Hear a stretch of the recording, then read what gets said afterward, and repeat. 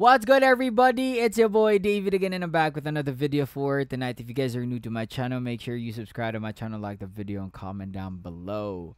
So you guys have been requesting me, messaging me on Instagram, on Facebook. So here you go. Okay, mag-react tayo ngayon. And I actually like this song though. So, 'cause I'm living on the jet plane. Diba, ganito yan. And I think this is one of the newest cover ni LYCA. So, let's go and react to it. Hopefully, hindi ito ma-block kasi nga nasa ano to profile or sa channel ni LYCA directly. So, hopefully hindi ma-block. But let's try to pause as much, okay? Alam niyo naman yung purpose bakit tayo dapat mag-pause so that we can avoid copyright. If hindi lang talaga maka-copyright, I wouldn't want to pause as much as I do. So, but we don't have any choice though. So, please follow me on my Instagram, realdavid_29, and sa aking Facebook page, David Lanyas. Okay? So, yeah. Let's go. Wait lang. Okay, eto na.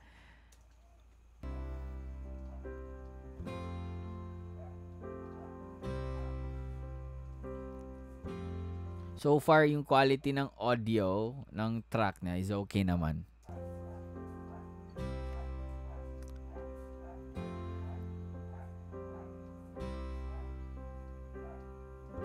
Yung lights dito sa likod, para tong ano yung parang sa bar na ginagamit, no?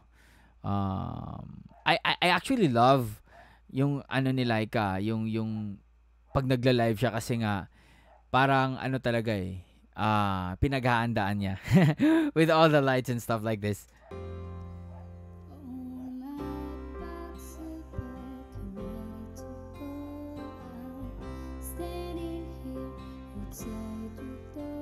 Medyo ano tong kanta niya to so far medyo very emotional na siya from the start. It's not really something that we usually hear from her, no, kasi alam naman natin na si LYCA is very jolly and all that.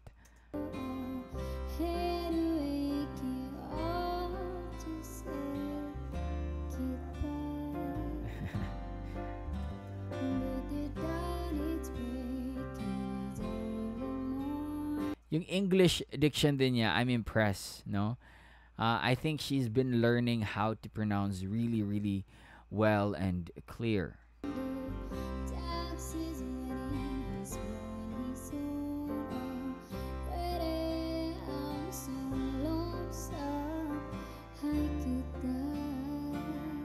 Could die. I love that.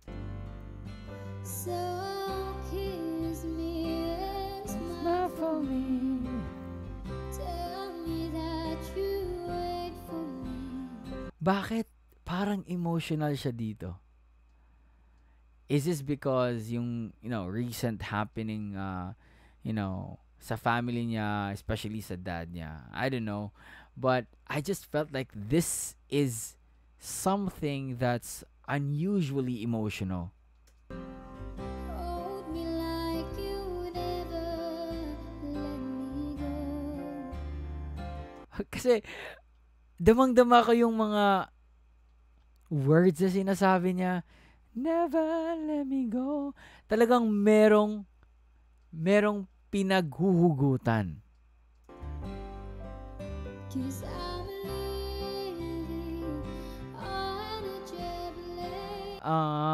Di ba? Na-feel niyo ba yung nafe-feel ko? Man, this is quite unusual.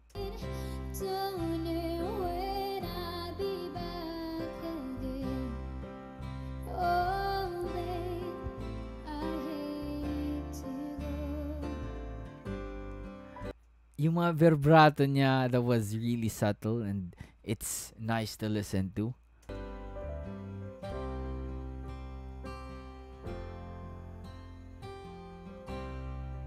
Tingnan niyo naman yung mukha niya, yung nuances ng mukha niya. She's really emotional here. There's so many times I've let you down.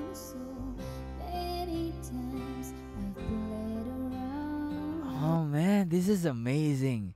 Emotionally subtle and very, siya eh, compelling. Compelling ba yung, term?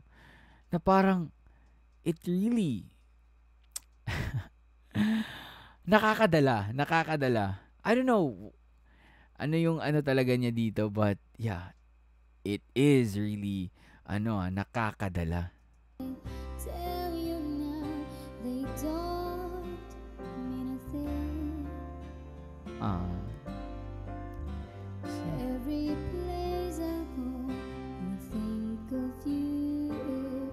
And by the way, yung clarity ng mic niya is okay. Pero medyo lubog lang ng konti. Medyo lubog lang. But it would have been better if parang nilabas pa niya yung gain. But I don't know who, kung sino yung nag-set up sa audio settings siya. But the quality naman is okay. Every song I sing for you, when I come back, I'll bring your wedding ring. I'll bring your wedding ring. So kiss me and smile for me. I love that. So kiss me and... Diba? Very yun eh. Hugot. So kiss me and smile for me. Tell me that you wait for me. Hold me like you never let me go. Grabe. Damang-dama ko talaga yung mga words na sinasabi niya or kinakanta niya. Hold me like you never let me go. 'Cause I'm living on a travel. That was nice because I'm living on... I'm living. Nice. That was nice. 'Cause I'm living on a travel. I wasn't expecting that. That was good. Tell me when I'll be back Again. Aw. Love it. Oh, babe, I hate to go. To go.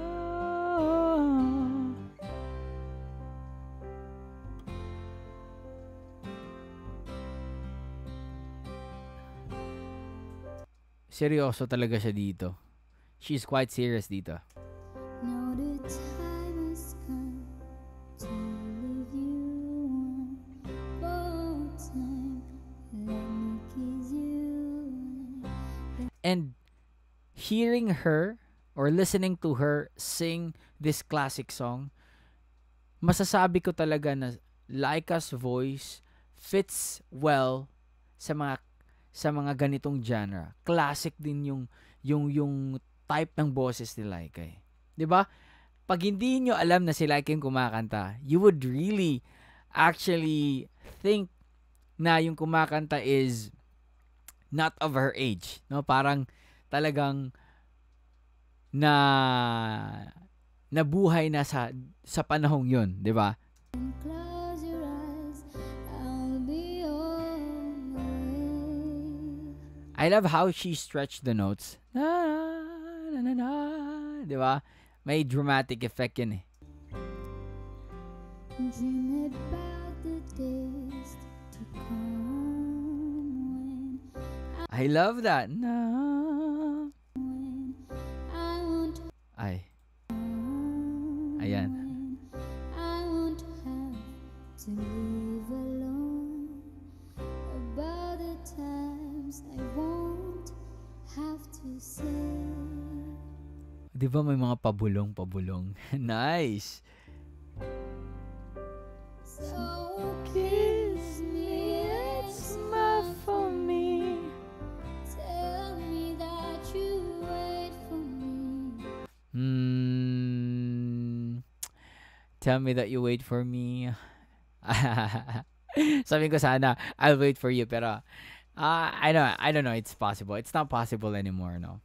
At least naman, fan tayo ni LYCA. Di ba? Hold me like you never let me go. Never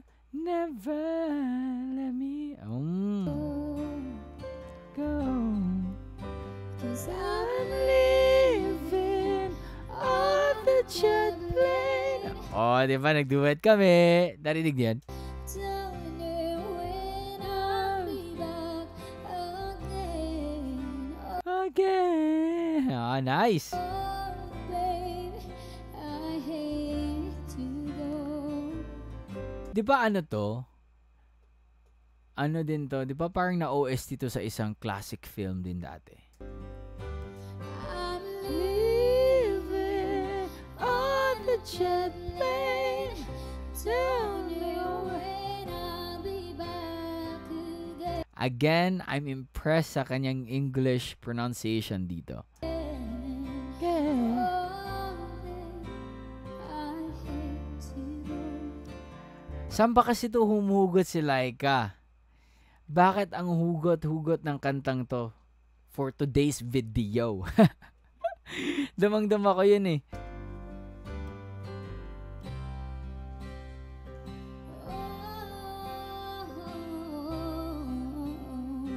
Oh, narinig niyo yun? Yung meron talagang pinagdadaanan eh. I don't know if talaga siguro sa ano niya sa sitwasyon nila ngayon with his father, parang dito niya napalabas yung emosyon na nakatago din sa puso niya.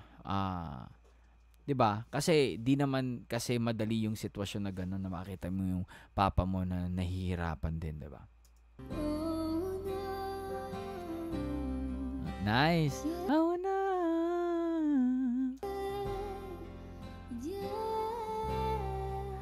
Yeah. Na? Ayun, favorite niya talaga yun.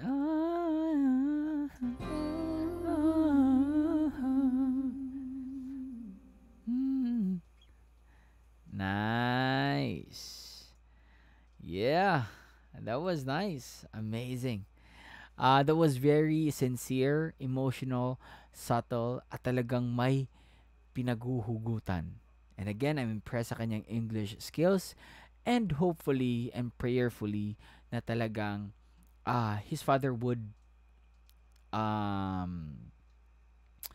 recover and sana pagalingin na ng Panginoon.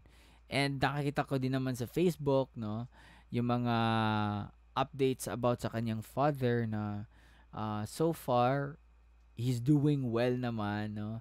May nagre-respond na siya ng not the usual, but I think his father's response or reactions to people is better now than maybe yung talagang nag-start yung kalagayan ng papa niya. So hopefully guys, patuloy nating suportahan si LYCA dahil sa ating pagsuporta sa kanya, may it be just watching his videos on YouTube or her videos on YouTube, malaking bagay na yun sa kanila. Okay, malaking bagay na yun sa kanya. So let's continue praying and supporting her and her family. Okay? So yeah, that's my reaction. Hope you guys enjoyed that one. Peace out everybody. Much love and God bless. Bye. Stay safe.